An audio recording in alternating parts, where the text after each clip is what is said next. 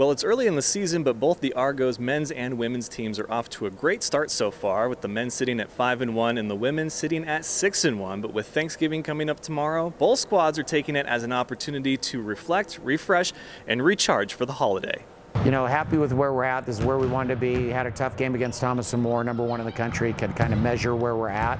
Now we're coming out of that 6-1, getting ready to go into conference. Got a couple conference games and then some more non-conference to work on things. So really pleased with where we're at now. Need to continue to get better every day. So we got a bunch of new guys, so everybody's kind of learning what I expect and what their role is. And actually, if you'd asked me if we were going to be 5-1 at this time, I would have told you probably not.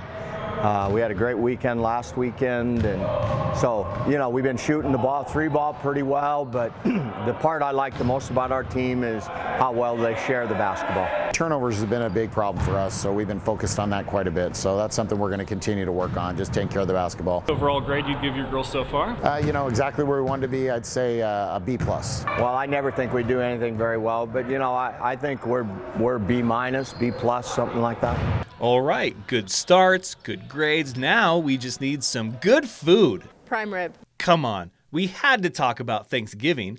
Here's some holiday food fun with the Argos. What is the most underrated dish at Thanksgiving? Underrated? It's got to be green bean casserole.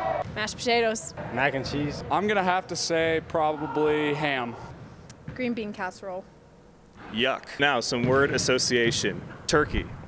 Mashed potatoes. Mashed potatoes. Gravy.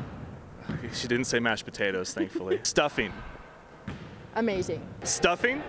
Absolutely. Pie? Yum. All right, the great debate, white or dark meat? I'm going to have to go dark meat. Dark. White. It's got to be light meat. Dark meat. And the best sports reporter in Great Falls is? You. Oh, look how quick she was on that.